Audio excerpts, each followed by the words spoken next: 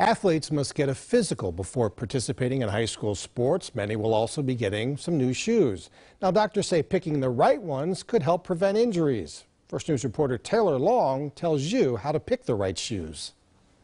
To prevent injuries during this upcoming fall sports season, it starts with the foot. You need a foot that doesn't move. I like to use words like you want a strong, stiff, stable foot. That means you need a strong, stiff, stable shoe. That type of shoe includes looking at three key parts of the footwear. One is the bottom, also known as the last. Having a straight last accommodates a high and low arch, bunion, and hammer toe. Second is to fold the shoe like you see here. A foot doesn't fold like that, so you don't want a shoe that can for athletics.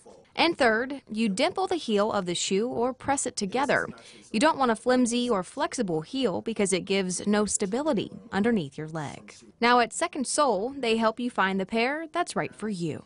So we really take the time to analyze what it is you're going to be doing in the shoes and any injury history you might have or problems that you're currently having, so we can help navigate the best way to get you healthy and make sure you stay healthy doing the things you love to do, walking, running, just being out and being active. Dr. Williams says foot problems are pre-existing. They are quite literally in your bones and they don't just go away. He says they might not be curable, but they are manageable. And just like anything else, if you manage it, then it's livable, workable, you can play your sports. If you don't manage it, a poor foot will progress, get worse and worse and worse.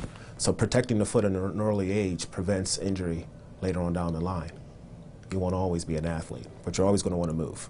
You can find all types of the footwear we just talked about at any of your local retail stores. But for now, reporting in Boardman, Taylor Long, WKBN 27 First News.